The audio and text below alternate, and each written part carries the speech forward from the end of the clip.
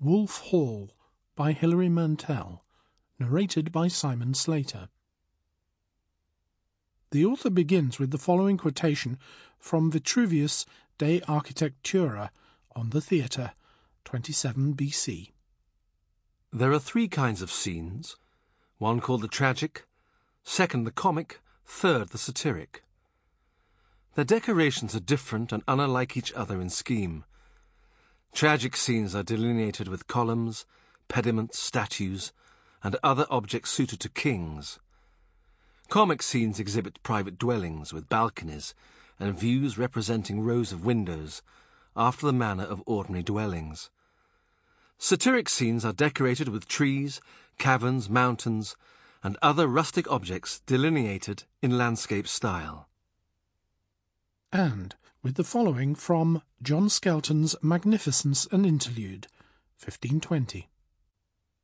These be the names of the players: Felicity, Liberty, Measure, Magnificence, Fancy, Counterfeit Countenance, Crafty Conveyance, Cloaked Collusion, Courtly Abusion, Folly, Adversity, Poverty, Despair, Mischief, Good Hope, Redress, Circumspection, Perseverance.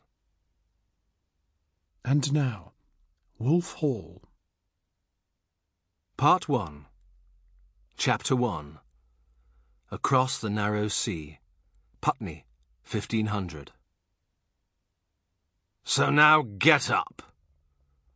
Felled, dazed, silent, he has fallen. Knocked full length on the cobbles of the yard, his head turned sideways, his eyes are turned towards the gate, as if someone might arrive to help him out. One blow, properly placed, could kill him now. Blood from the gash on his head, which was his father's first effort, is trickling across his face. Add to this, his left eye is blinded, but if he squints sideways, with his right eye he can see that the stitching of his father's boot is unravelling.